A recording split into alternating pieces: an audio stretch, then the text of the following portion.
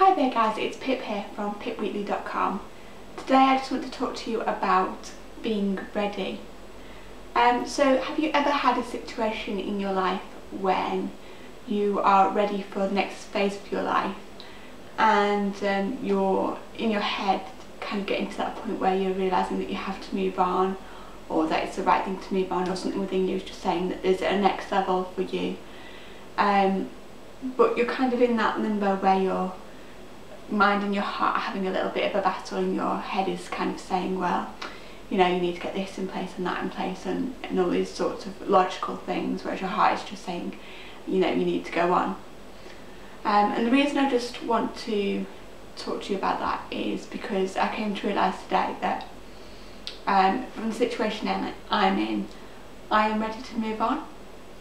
So for those of you who don't know me, I work 4 days a week. I'm actually a cleaner. I clean the public bathrooms, and I work for a garden in North Wales, an 80-acre garden, and I clean the bathrooms and the eating areas and the staff areas that the staff eat at, and just sort out the waste. I'm basically the kind of person who does the clearing up, if you like, and all the other, you know, bits that need doing, you know, checking the playground over for safety, that sort of thing.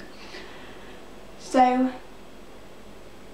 in my head I've told myself that I'm ready to move on, and I'm going, oh, you know, I know there's another level for me, and this isn't it for me anymore, that kind of thing. And I realised today that actually I'm not ready to move on, and the reason I'm not ready to move on is I realised that because of who I am, I need to develop more personally before I will be able to sustain that next level. So for example, my attitude is not always fantastic.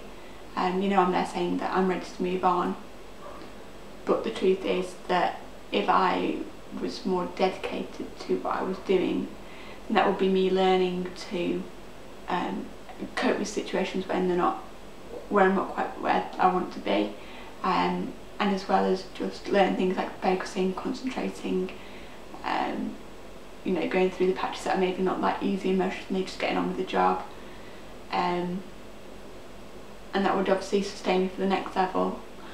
So as I say, I came to realise that today. I was also talking with a good friend of mine. Her name is Monique, and she was talking to me over the weekend. She said she is doing a massage course, and she said she'd emailed a retreat.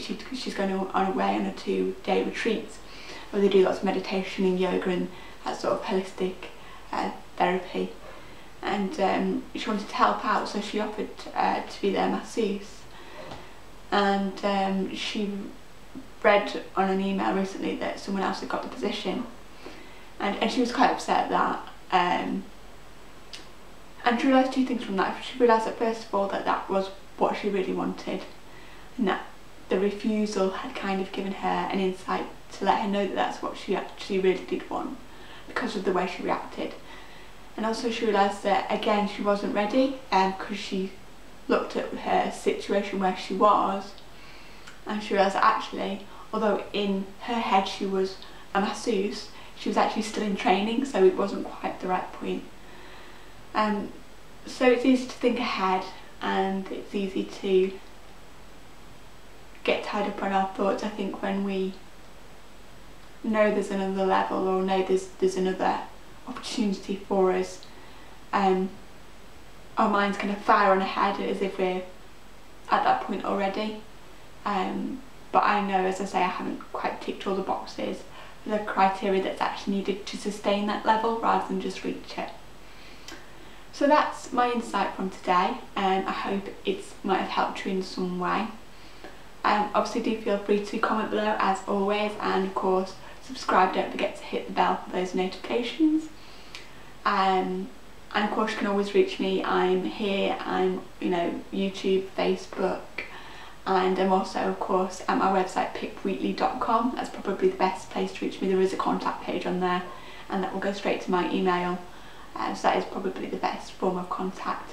As well in there, of course, I've got loads of amazing blogs about lots of different subjects, self-awareness, personal development, just generally helping you overcome any roadblocks that are in your life and which might be holding you back, and realisations that I've come through in my life, and I just want to share them and help other people who might not have realised that those things are there, and it's those things that are in their mind and actually stopping them from being what they want to be and reaching the level that they want to reach. So as I say, that's all from me, and until next time, you take care. Bye now.